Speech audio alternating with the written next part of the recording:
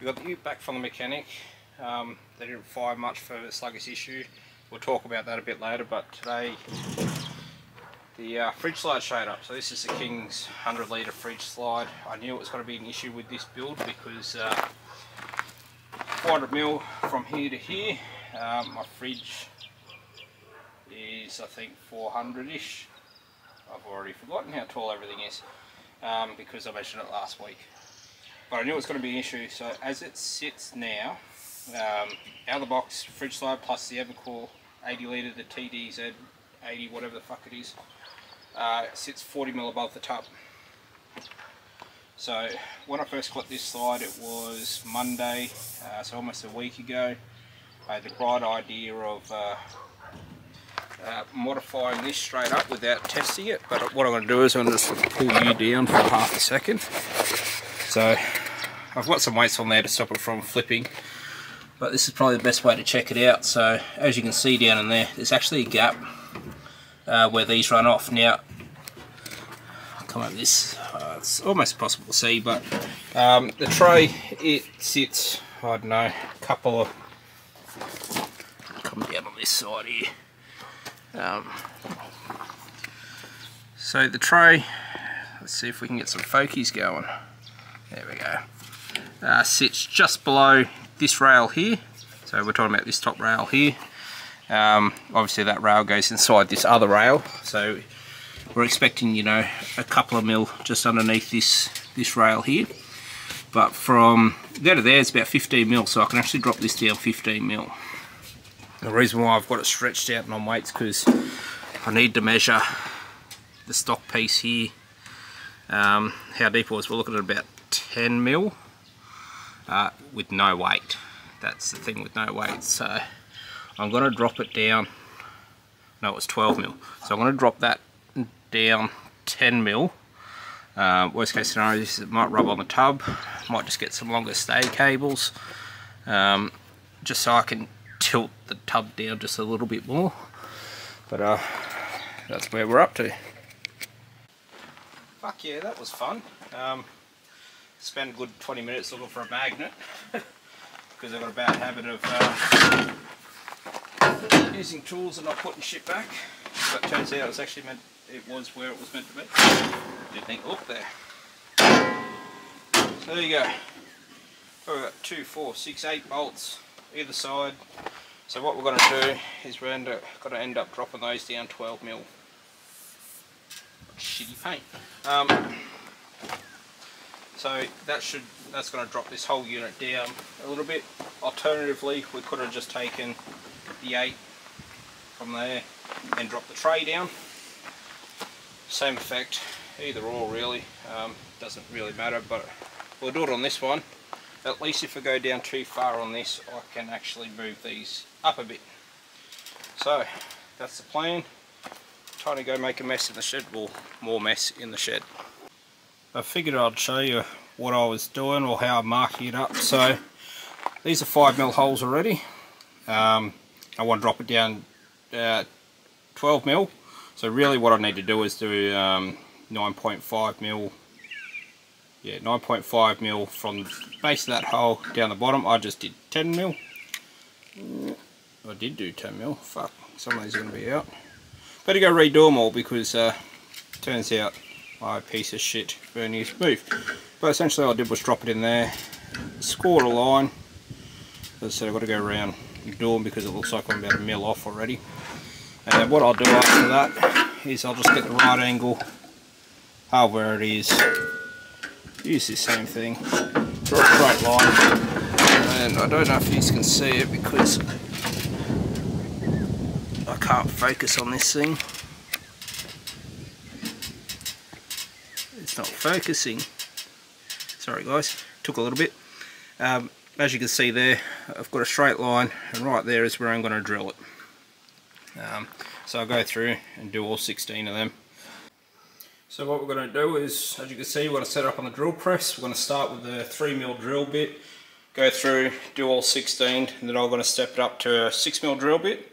Now I did say that these were 5, but this, just oversizing it by a mil, will give me a 5mm play around the screw, or centered, so to speak, so 1 mil to move around to play with, so in case if I'm not completely square or whatnot. So yeah, account for my error basically. But yeah, we're just going to go through, get some drilling done. Really should have punched these first.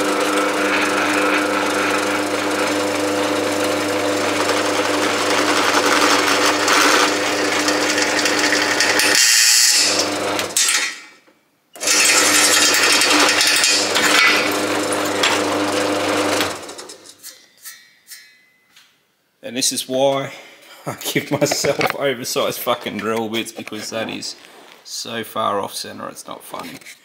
Well, technically it's probably a mil, but this is why I do oversized bits. It gives me room to play, because I tend to fuck shit up quite a bit. But you guys don't want to see me drill fucking 32 holes.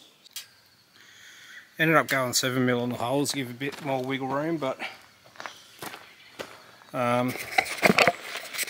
essentially we got no gap underneath there.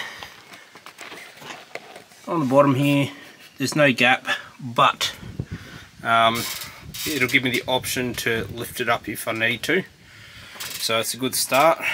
What I'm going to do is unfold it back. I've got the fridge out here now, so I can actually measure the height, and that'll be job done. Well, that's it, buttoned up in the back. Now what we're going to be doing is measuring from the top of the lids there, which is actually looking pretty bloody good. Looking at 15 mil. Yeah, so 15 mil off that. So if we go 30 mil box up, just in front here I'll only have a 10 mil piece. For any supports that come across, I'm only going to have a 10 mil piece. So think I might do solid rod in between those. That way I've got my clearance there. But I am exceptionally happy, and just for extra measure, check the rear end of this job. And good thing I did, because at the rear we're looking at about 18 mil. Still doable. So one thing I don't like about fridges is when you go smaller, they get taller. You go bigger, they get longer but shorter. Can't you just make a smaller, longer fridge, please? I did say I was going to touch briefly on what the mechanic found, because if you watched the last video I said I thought I might have fucked up the timing. Timing was perfect. Fuel pump was perfect. Now it's going to be pretty hard to see, but following this hose down here goes onto a banjo on the top there. Apparently previous owner might have lost the spacer and put a piece of curtain rod in there, and they reckon the air was getting sucked out in there. I got it back, it still felt fucking sluggish, so I put a booster in it, wound the fuel up a little bit, and now I'm running 22 pound out of it instead of 13. But video I just uploaded for the EGT means I'm going to tune a little bit better. The reason why she's got no exhaust is when I pulled the dump off to fit the EGT sensor, because it didn't have one, I saw that scrumptious exhaust coming out. I thought, oh, okay, fair enough. Then I looked over to the header and I saw this little bit, because obviously the header's on there. Ah, oh, fuck me, sideways. So that's off. It's getting lapped, so to speak. I ended up picking up that piece of stone down there for a flat surface. So essentially on the dump pipe here, let me get in a bit closer, you can see that mark there. Well, that is where it was all escaping now. This has been on an hour. I've just run out of sandpaper, so I couldn't finish it. So that's got to be nice and flat. Move over, bro. Then we've got the manifold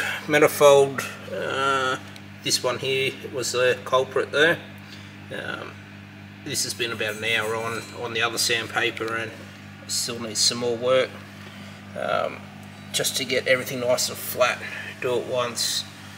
Well, this will be the second time I've done it, but yeah, I want some nicer seal around there. That's not enough to keep me happy, so I want to take it out a bit further, and that one there a little bit further, so we're not driving again. Hopefully tomorrow I'll pick up my gaskets, finish that, reassemble it, and tune it.